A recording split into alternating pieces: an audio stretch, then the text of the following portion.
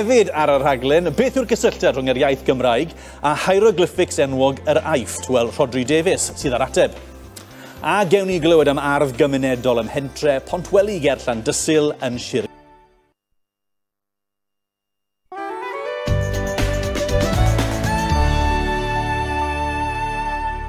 Croeso nôl i chi, nesa heno, mae gyda ni theori fydd bendant yn eich syni chi. I ambell un mae'n swnio'n angredadwy.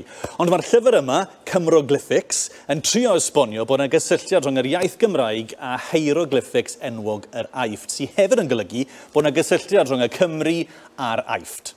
Rhodri Davies sy'n cael cwmni crew o bentre'r eglwys ger Pontypridd i gael esboniad.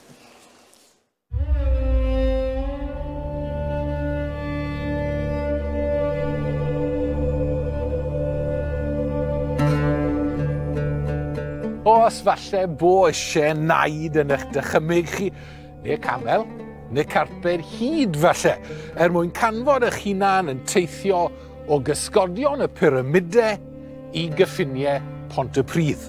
Ond yma ni, ym Mhentre'r eglwys, yn ceisio dadansoddi cyfrinachau Cymroglyphics.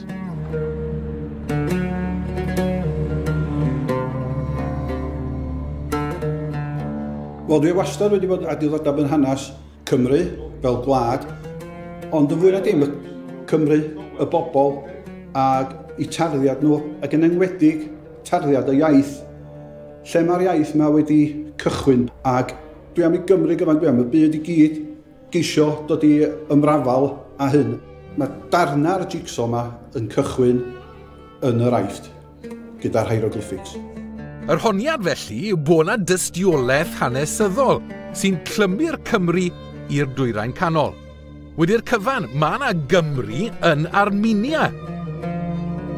Ac yn ardal baglan o bobman yn Afghanistan.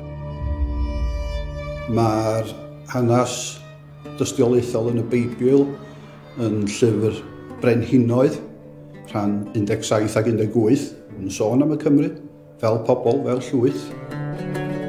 Ti'n meddwl de falle gallai'r Cymru wedi ymwreiddiol dod o'r Aifft? Pam nai? Twod, ni ddim yn gwybod, ni ddim yn gallu gweud ie, ni ddim yn gallu gweud na ge. Ond beth ni gallu gwneud yw edrych ar y hanes a cael open mind. Beth yw'r hanes Cymru?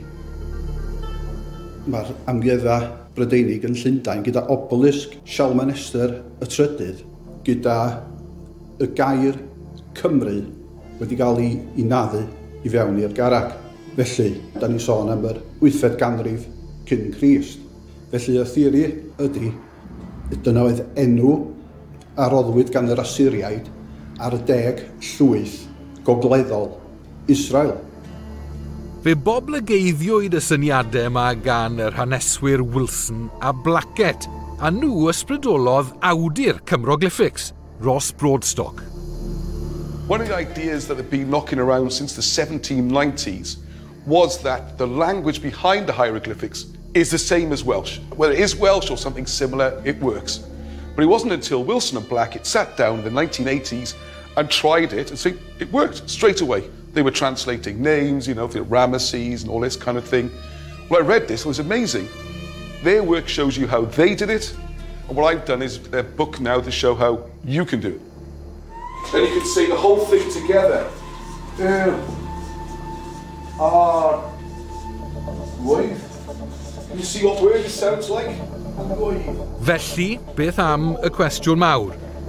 Ydyw e'n gweithio? Tro gyntaf is i tref y mas o gyda mynd i gweithio, is i edrych yn y llyfr, tref enw fi a peth i fyna. Mae'n mor simple. Rydw i really wedi mwynhau dysgu wneud enw mewn hieroglyphics mewn Cymraeg. Fy enw i'n Seren. Fi ddim yn deall pam maen nhw ddim yn gwybod y byddu hon am blynyddoedd, ond ni'n gwybod nawr. Mae'r dystiolaeth bron yn angredadwy, mae'r geiriau Cymraeg yn gweithio. Does ym rhaid tyllu yn dyfn. Mae yna yn blaen y lladau, ni mond i ni edrych allan amdano fo, bod yr iaith Gymraeg a'i gwreiddiau yn yr Aifft. Mae posib dehongli yr hieroglyphs drwy ddefnyddio y iaith Gymraeg.